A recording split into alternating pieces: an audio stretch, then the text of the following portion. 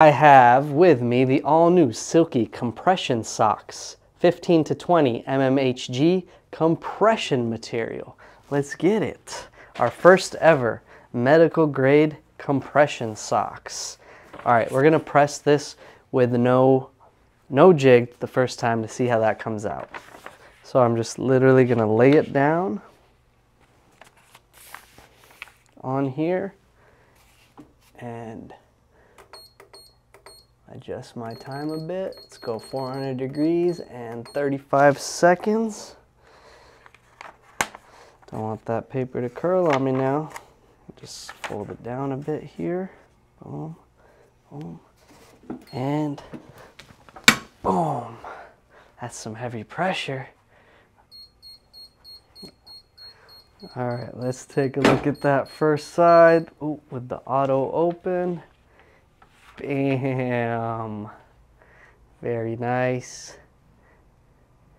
As you can see, the sublimation came out beautiful. Touch these here.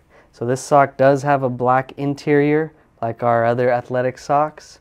And now we're gonna see how it holds up with the line on the sides with no jig. So for the second side, I'm just gonna flip them over. As you can see, I'm doing them kind of like reverse here. One up, one down. So I could fit it all easily on one transfer sheet. So here we go. Bam. Let's get it, Aaliyah. Second side, yeah. 3, 2, 1, 0. Smoky. All right, let's see here. Bam. Notice, guys, I didn't do a roll technique either. And I'm curious to see that line on the sides. Just as curious as you are. Hey, on that guy, no line. Looks clean. And you know why there's no nasty white line? Because basically when I didn't have a jig in it, it didn't really stretch it, but it also didn't make it thicker, so I was able to press one, press the other. And the reason I'm kind of confident on doing that is because these compression socks are meant to be nice and tight. So if I put it in a jig, it might stretch them too much. And I kind of had a feeling that it would press one side and the other without a nasty white line. And there it is with the stretch. Not bad. You can see it stretch out a little, but because of that black interior, still looks pretty good. So there's the no jig finish. So if you do want to start making these compression socks with no jig, I ain't mad at you. You could use these no jig. They'll keep their exact same shape, which is nice, and they'll eliminate most of the line, and they'll retain its compression qualities. There it is. Let's get it. Time to make these compression silkies using this jig, the knee-high Silky Socks jig. So the way I want to do this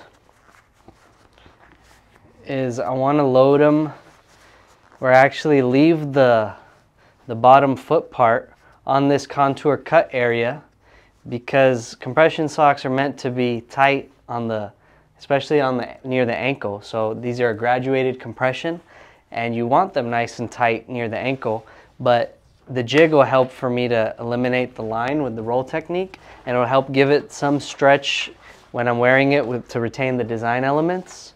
And it'll give a little bit of stretch to this part, but not too much. I don't want to actually overstretch this sock because, of course, it is a compression sock. But here's an example of how I'm loading it onto the Silky Socks knee-high jigs, as you can see. And we'll give it a press. Okay, let's see how these guys came out. All right, pretty good. A little bit faded on the bottom here. We'll see if we can get that on the other side. Might need a few more seconds with the jigs, or yeah, probably needed like maybe 5 more seconds. I think it was not completely flat on the foot area. Okay, so we'll see if we can improve that on the other side.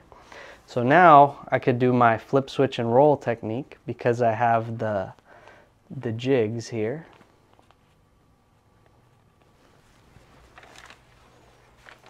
Okay, Now I gotta just check if this is nice and flat. I think that was possibly the issue on that first side. And press. All right, I think that's gonna come out good. Let's get it. Okay, let's see these. Oh yeah, that came out better. That came out better. My observation is the heel flattened up nicely on this one.